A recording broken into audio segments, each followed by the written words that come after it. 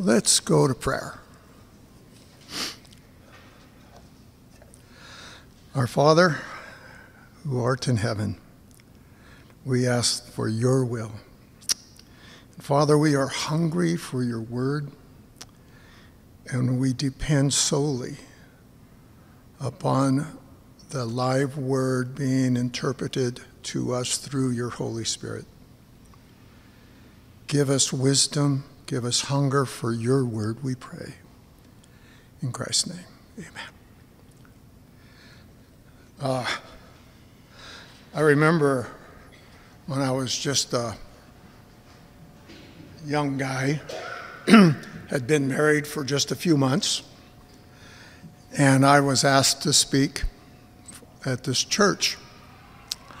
And I was starting my junior year of college.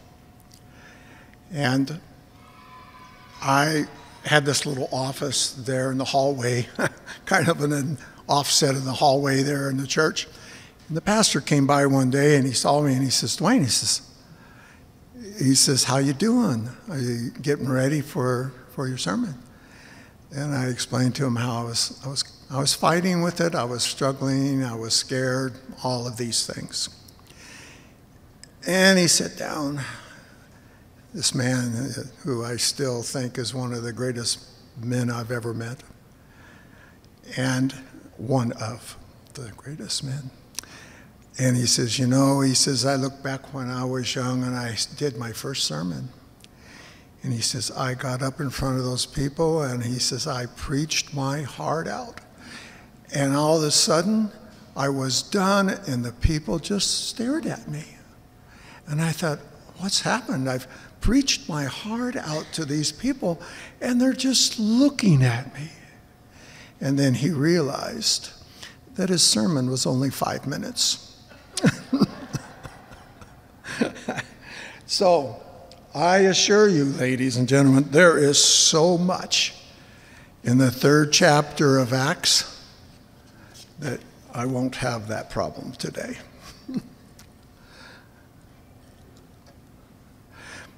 We need to kind of look back and get some background on this. Let me lower this so I can get it out of my face. I guess I won't. There we go. That's okay, Mike. I'll pick it up. We need to get a little bit of background to kind of understand what's happening. What in the world has taken place that causes this tremendous revival on the day of Pentecost, where over 10,000 people accepted the Lord? What has taken place? Because it's just been a very, very short time between the day of Pentecost and when the Lord had been crucified. We look at the disciples who were just a few weeks ago sitting in a room depressed because they had lost the king who they thought was going to develop a kingship where they would be part of it in and now, present day, their present day. Sitting there depressed because now what happens? I've sold everything, I've given up my occupations. What's happening now? Because now who we had placed everything into has died, has been killed. This depression, of course, was almost only lasted for 3 days. Because at the end of those 3 days, they learned that their Christ had died, but also had risen.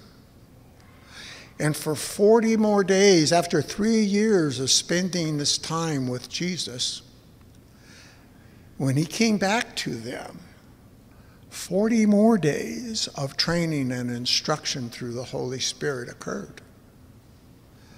And then at that time, then he says, you're not ready yet to go out and conquer what God has planned for mankind. He says, so stay here in Jerusalem, and you will receive the gift that will give you this power to accomplish and to do what God wants done in this world. It says, but then the Father sends the advocate as my representative. That is the Holy Spirit. This is Jesus speaking to the disciples. He will teach you everything and will remind you of everything I have told you. And I am leaving you with a gift, peace of mind and heart. And the peace I give you is a gift that would and cannot give, no, that the world cannot give. So don't be troubled or afraid. Remember what I told you. I am going away, but I will come back to you again.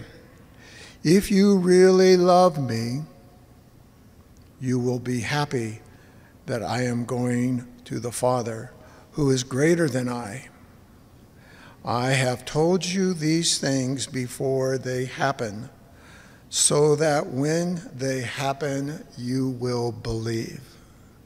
Now, this was weeks before Jesus had died, had been killed. But he's prophesying to these disciples and saying, this is what's going to happen, and I'm telling you this is going to happen right now, so that when it happens, you will know that I am the God, that I am Jesus, and for my purpose.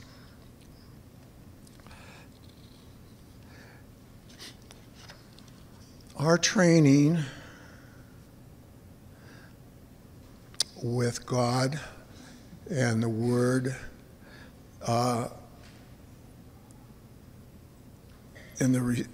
starts with our confession, knowing that Jesus Christ is the Savior.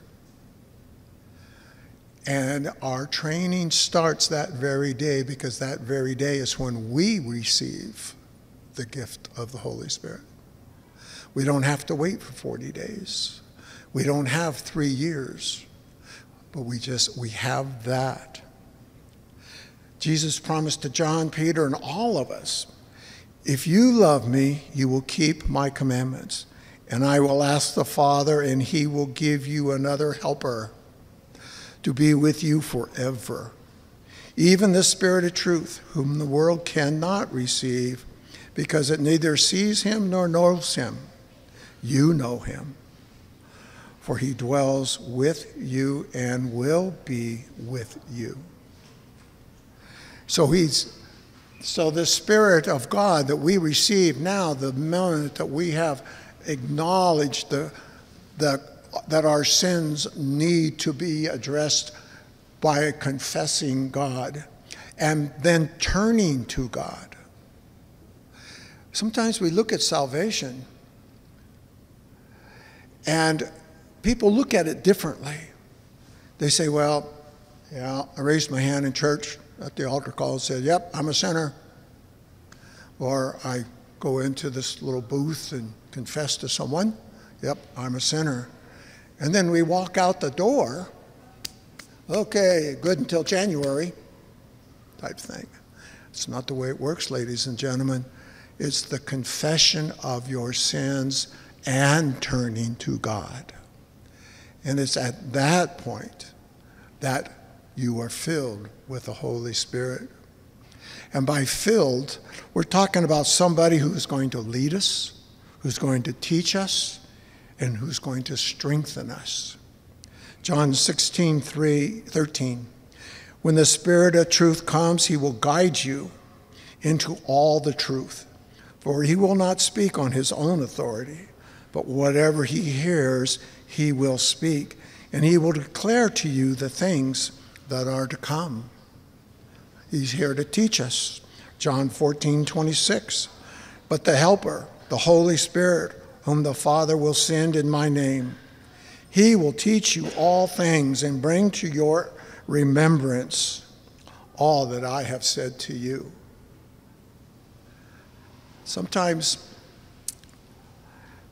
when we're witnessing to somebody or somebody's asking for help, aren't you amazed as Spirit-filled Christians, aren't you amazed how God sometimes just brings the right words to say to these people?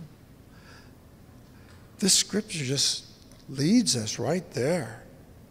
And then when we're hurting and we know that things in life just aren't going the way we want them to go, looking for somebody for strength. Romans 8:26 and 27. Likewise, the Spirit helps us in our weakness, for we do not know what to pray for as we ought, but the Spirit himself intercedes for us with groaning to deep words.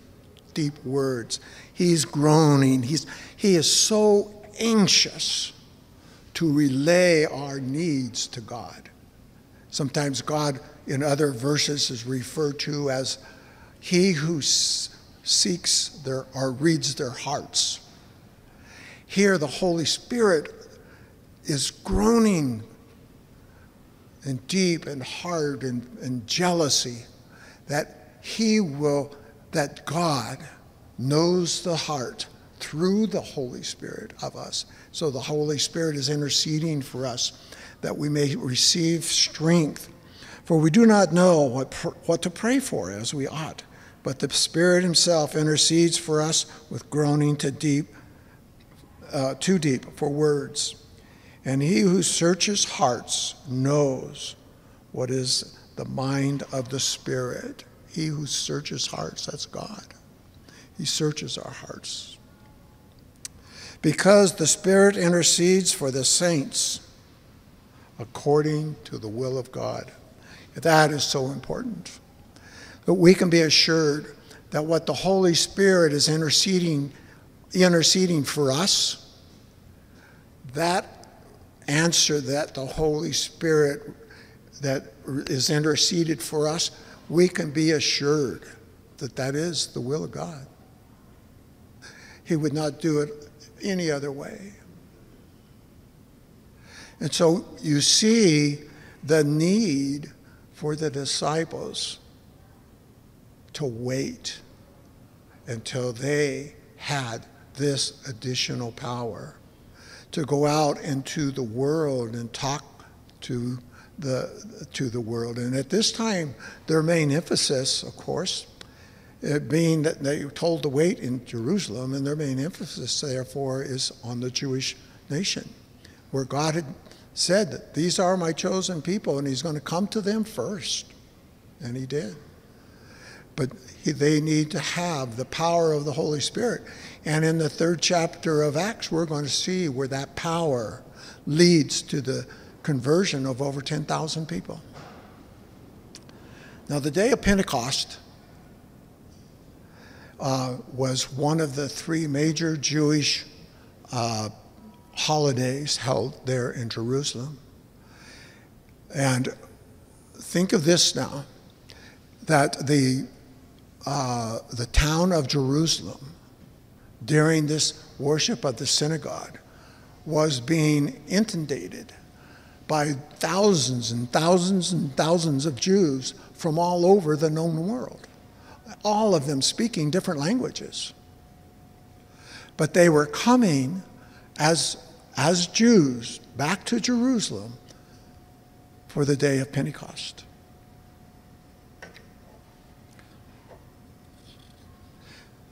So the believers were in Jerusalem per the orders of Jesus.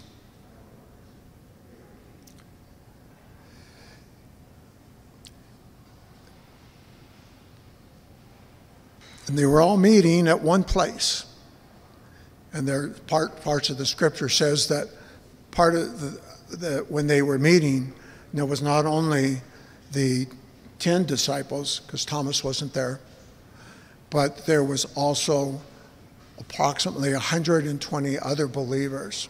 And they were all meeting in this upper room. And they were praying and fasting. And the Holy Spirit came down on them. And suddenly there was a sound, verse 2 in Acts, suddenly there was a sound from heaven like the roaring of a mighty windstorm. And it filled the house where they were sitting. We don't have to do anything but go back to the book of Exodus, where God comes down like this giant windstorm and rocks the Mount Sinai.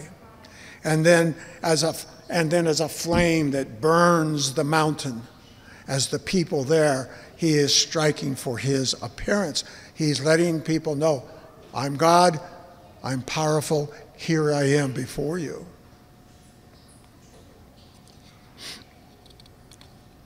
Flames all of a sudden appear on the tongues of these crowded believers all around them.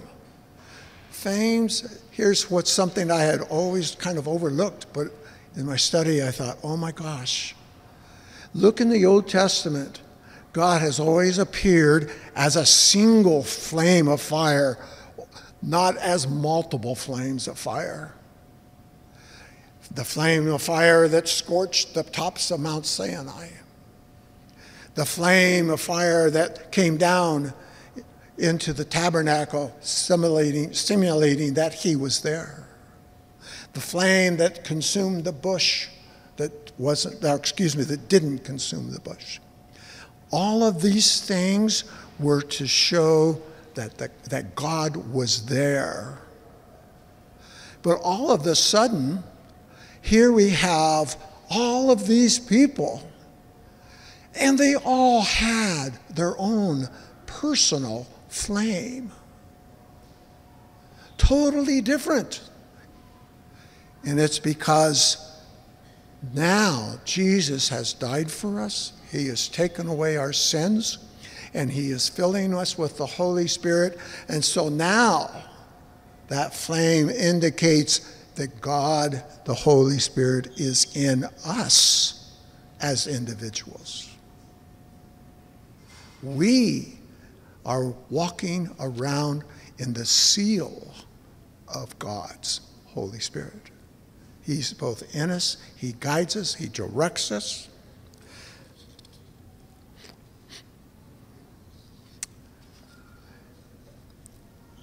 And so all of that leads up to chapter 3.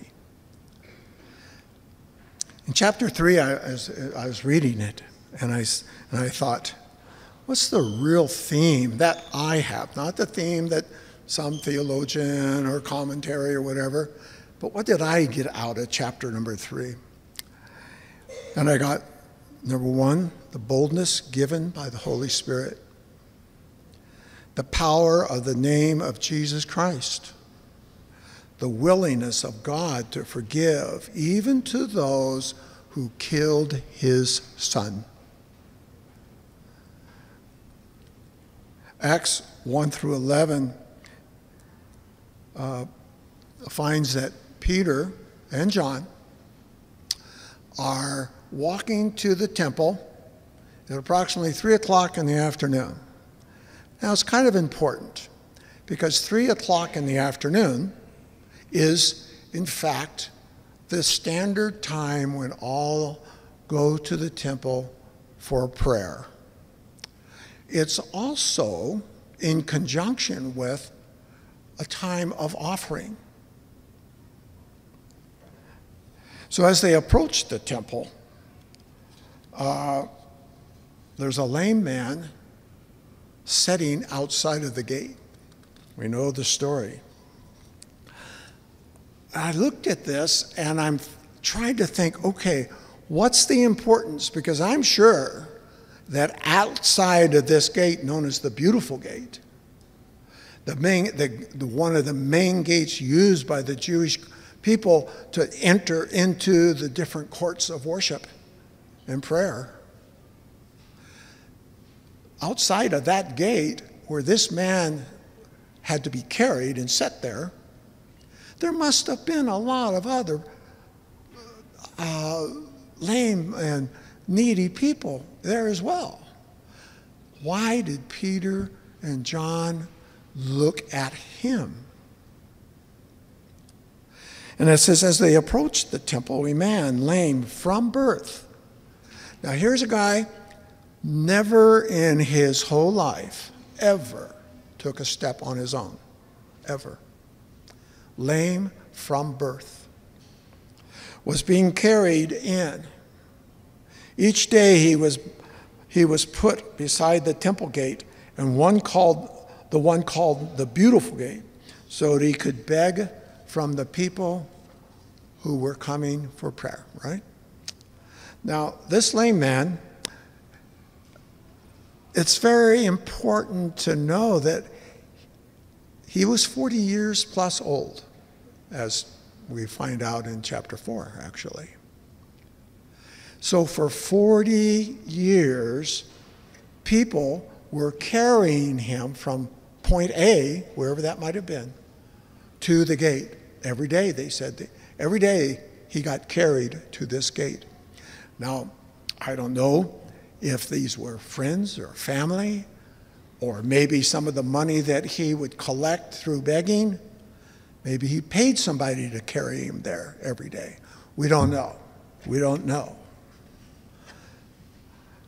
But we know that for 40 years now, this guy has been at the same place every day. So especially the local people, they knew him very well. They knew him because he's been there for years and years and years at the same place, the same time, every day. Therefore, being very well known, he was also known to be crippled from birth, having no ability to even go into the temple. I find that too something interesting,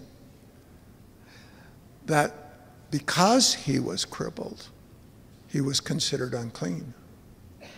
And therefore he never got to enter the temple area. He was always left outside at the gate. This lame man was probably, after 40 years, I would say that he was a man without hope. A man who felt that his life was doomed to what he was doing, and that was begging for money just to make a living. Number two, the fact that he had to be carried from point A to point B every day meant that he couldn't get out and around. It's a good chance that he didn't even know who Jesus was. Probably had never been aware of Jesus, unless maybe somebody passing by him in the temple said something about Jesus. So he's not a believer. He just doesn't know. He's sitting there all by himself for 40 years. Seeing this, verses 3 through 6, Peter seeing Peter and John about to go into the temple, he asked to receive alms. And Peter directed his gaze at him, and he did as did John, and said, "Look at us." And he fixed his attention on them, expecting to receive something from them, expecting to receive money. Not healing, not anything else, just money. It's all he knew. But Peter said, "I'm dead broke, man. I don't have a penny in my pocket." He says, "No silver, no gold. But what I do have, I give to you. In the name of Jesus Christ of Nazareth, rise up and walk." Can you imagine what this guy, here he is, he's got his hand reached out, and he's saying, "I'd like to have some money." And Peter turns to him and looks at him along with John, and he says, "We don't have any money." And he's kind of like this. But Peter reaches out and takes him by the hand that he had reached out for his money, reaches out to take him by the hand to offer him what Peter did have. And Peter reaches out and takes him and helps him to his feet. As he is being helped to his feet, all of a sudden, instantly, healing starts pouring through this man who has been crippled for over 40 years. Instantly. Then Peter took the lame man by the right hand and helped him up. As he did, the man's feet and ankles were instantly healed and strengthened. He jumped up, stood on his feet, and began to walk. Then walking, leaping, and praising God, he went into the temple for the very first time. Oh my gosh. Could that not have, I mean, it's like, when I was reading all of that, and what happened to this guy, a phrase came to me just as I'm sitting there and I'm thinking and I'm trying to imagine how this man felt. And I got to thinking, what about Peter and John? How did they feel?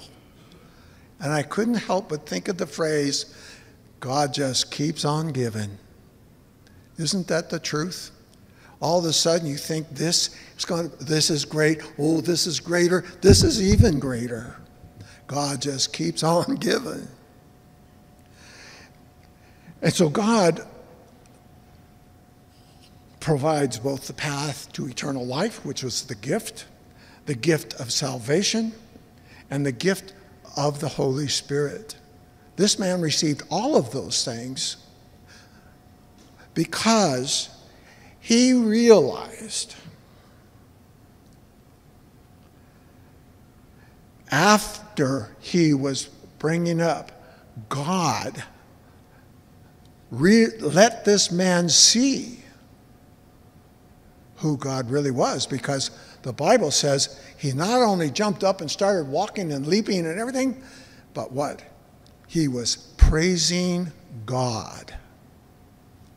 So, although it was the faith of Peter and John through the guidance of the Holy Spirit that turned to this man and took this man under their wing and brought him, and through the leading of the Holy Spirit, took him by the hand and embraced him and pulled him up.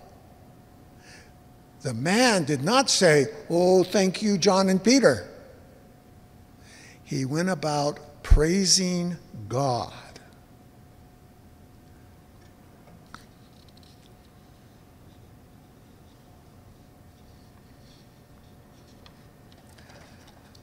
Then walking, leaping, and praising God, he went into the temple with them. Now, this here is actually, and for all the people that were watching, this was a fulfillment of prophecy. If you look into Isaiah 35, verses 5 through 6, Isaiah is speaking, prophesying of the coming Christ. And he says, then the eyes of the blind shall be opened, and the ears of the deaf unstopped. Then shall the lame man leap like a deer. Whoa, does that ring a bell? Leap like a deer. Then shall the lame man leap like a deer, and the tongue of the mute sing for joy. Nobody realized that in this one moment, the apostles were not, John and Peter, were not only healing this man, they were fulfilling prophecy. How, and the man himself didn't realize he was fulfilling prophecy, wasn't aware, because then in those days, probably never had scripture read to him because he was never inside the temple.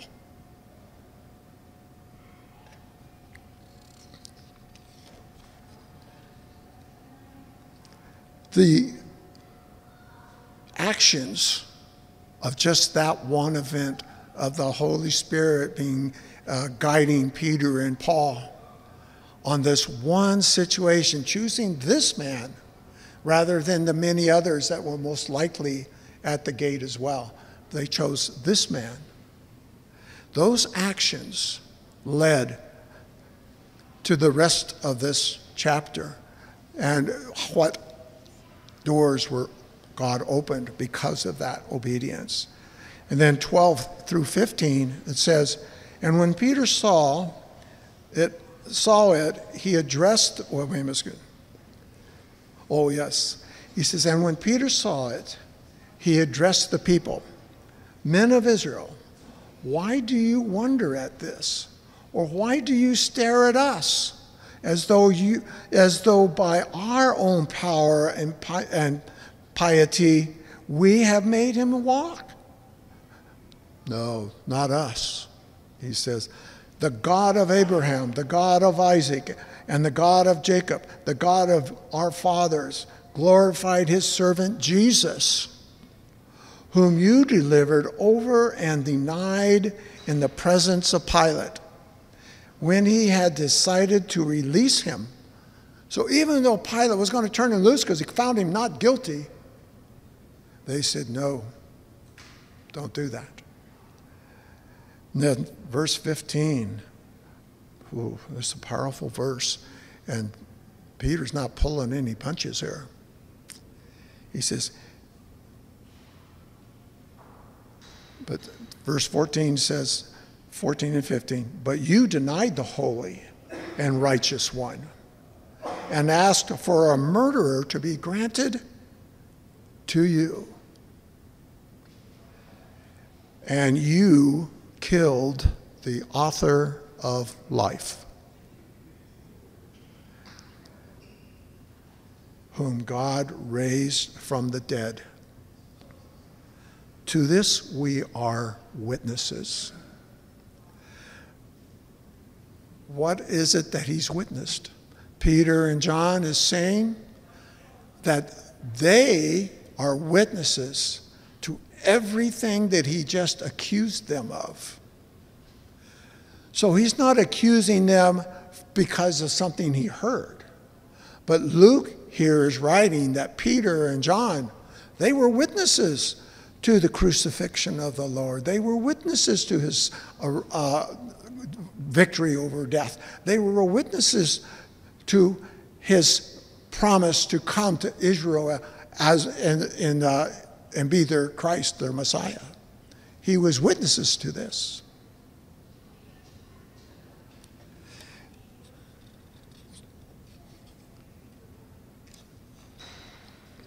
So Peter is now telling the people, you just saw the lame man healed in the name of Jesus Christ of Lazarus.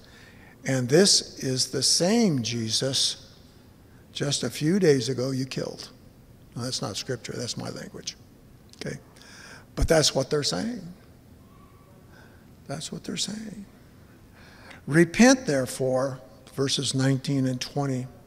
Repent, therefore, and turn back, that your sins may be blotted out, that times of refreshing may come from this presence of the Lord, and that he may send the Christ appointed for you, Jesus, their Christ, whom they expected to come and save them from the Roman Empire to set up his own kingdom. They killed him. But now, turn back to God. Repent your sins. Turn back to God. For this very same Jesus that you killed is going to return to you. And here again, a major emphasis on what I spoke earlier about.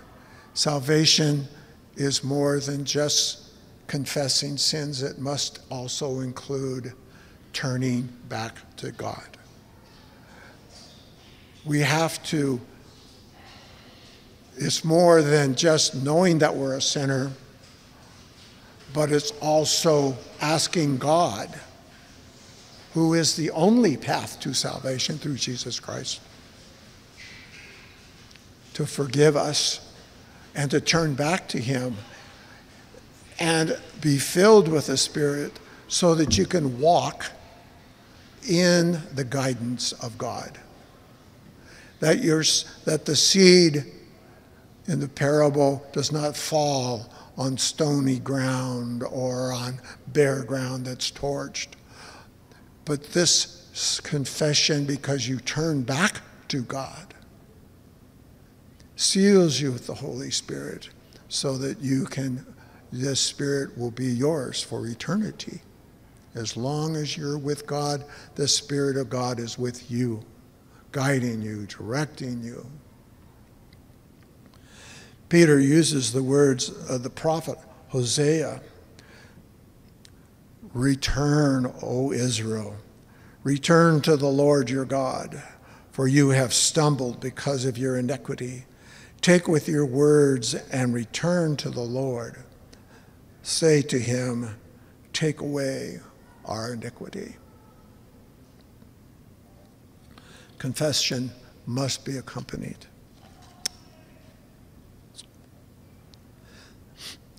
Acts 24 through 26.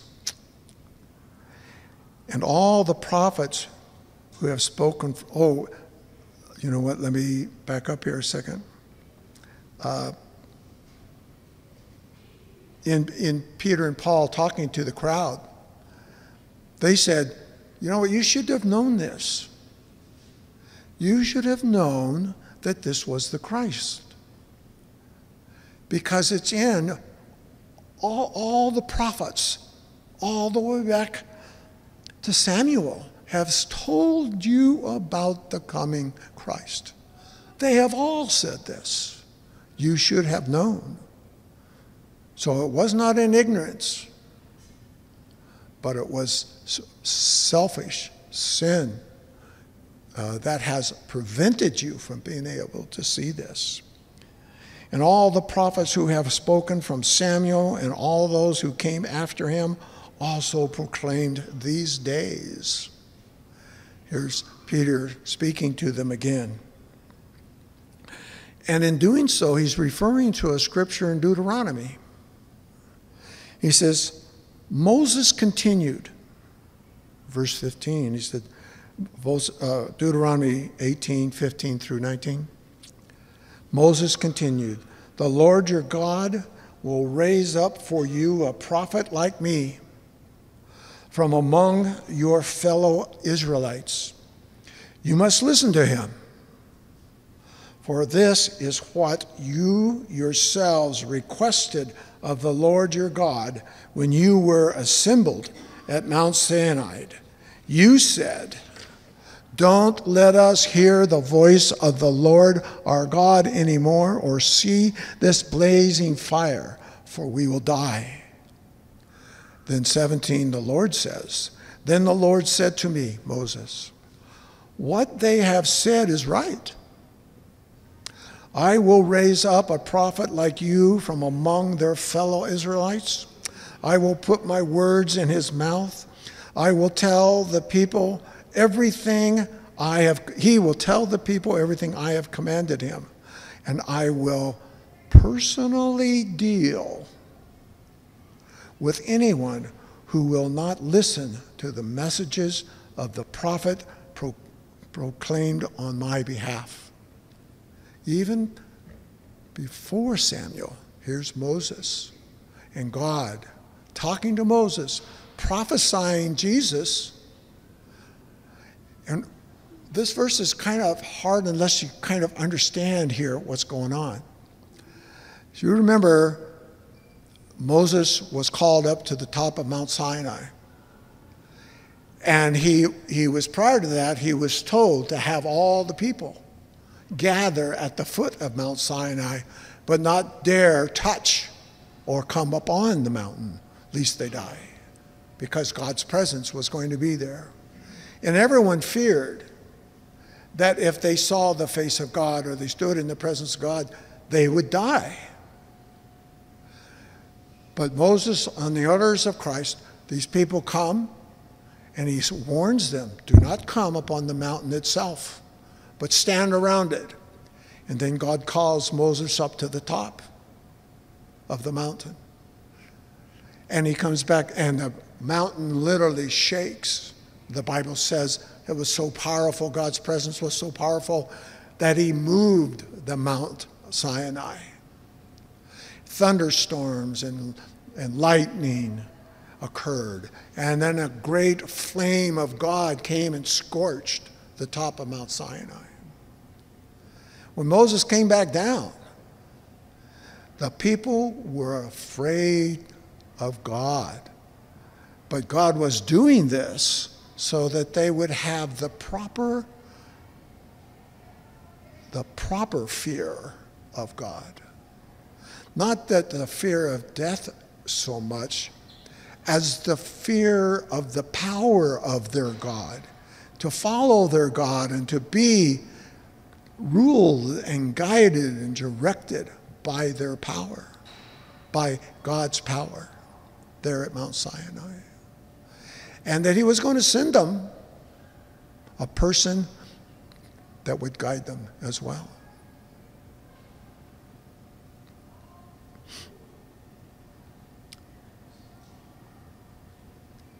Verse 24 of Acts through 26.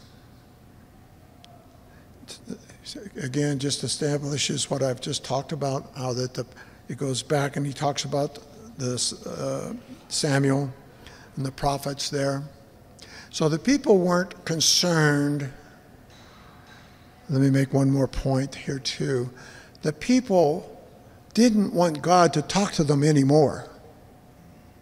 They wanted somebody to intercede for them before God, so that they wouldn't take the chance of being killed, so that we would not die. So they wanted someone to intercede for them. And Moses is saying that for right now it's me, but there will be one that comes who's greater than me and directs you in the commandments of God.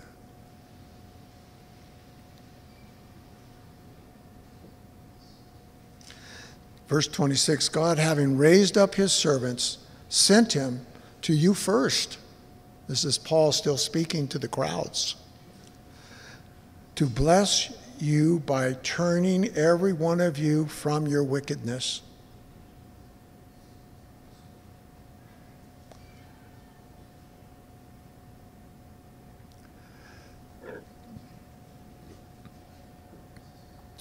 From the work of the disciples, now you see that here you're beginning to see how the chapter, what happened with Paul speaking to and through Jesus healing this one man. This one man, so well known that now everyone in the town, having known this crippled, this lame person, and now sees him walking around town, jumping and leaping and praising God. There's no way that they can deny it, because now they too are witnesses. So now he has them as their own witness to the power, and he's already said, it wasn't me, it wasn't John. We healed this man through the power of Jesus Christ of Nazareth, the man who you killed. But now they are witnesses, and they must live with this every time they see this man running and jumping and leaping and praising God, because he didn't die. He became a witness in Jerusalem. A great witness, in fact. You say that he clinged to Peter and John when they went into the temple. He went into the temple clinging to them. And all the people in the temple, what are you going to say?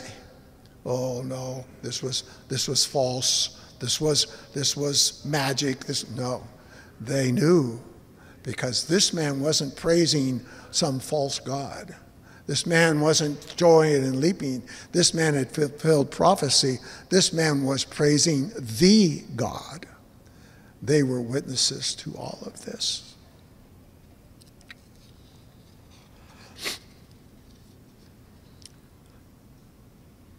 From this, the day of Pentecost, and from the services of the Jews, or the servicing of the many that came to Jerusalem this week, because of this act, and because of the blessing of the Holy Spirit and in tongues that were relayed, or the gift that was given to many who spoke in the foreign languages. Between these times of that day of Pentecost to here, tens of thousands, one theologian said, tens of thousands of Jews accepted the Lord.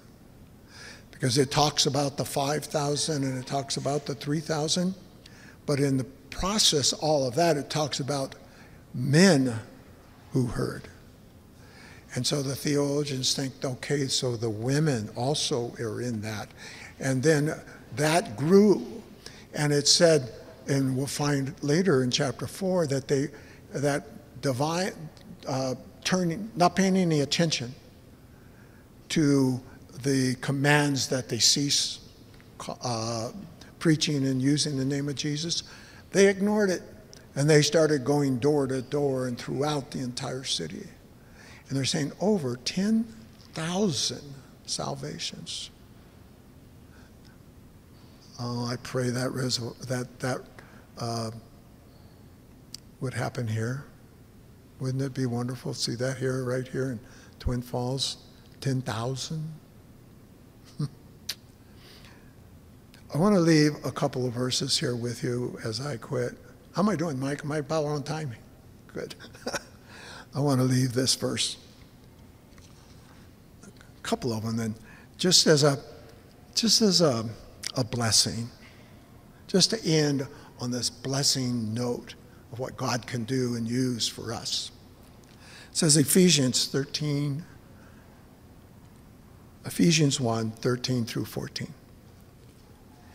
In him you also, that's us, when you hear the word of truth, the gospel of your salvation, and believed in him, were sealed with the promised Holy Spirit. It's like walking around wrapped in cellophane. You're just all sealed. Nothing's going to escape from the blessings of that Spirit that is inside you. Who is the guarantee of your inheritance until we acquire possession of it. The guarantee of our salvation, the inheritance that God has promised us. That's the proof here, that when we walk in the Spirit, we feel the Spirit. It says, until we acquire possession of it, to the praise of his glory.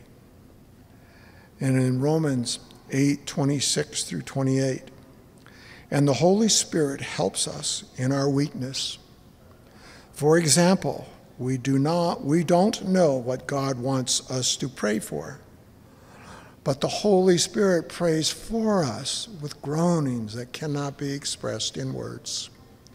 And the Father who knows all hearts knows what the Spirit is saying. For the Spirit pleads for us believers in harmony with God's own will. And we know that God causes everything to work together for the good of those who love God and are called according to his purpose for them. Whew. Just thought I'd leave you with those. Those verses we can live by, ladies and gentlemen. Those are verses that guarantee what we've experienced in God. Let us close in prayer. Our Father, we take these words. We come before you, Father, not to hear man's knowledge, but to hear your words portrayed to us through the Holy Spirit. May they seek deep into our hearts, that we may not only live by them to serve you, but remember them in our hope, that our treasures are on hold You've got them up there. You're just waiting for us. But you guaranteed them to us. Help us through our day-to-day lives. May the Spirit of God be our guide to joy, refreshing, and hope. We ask these things in Christ's name. Amen.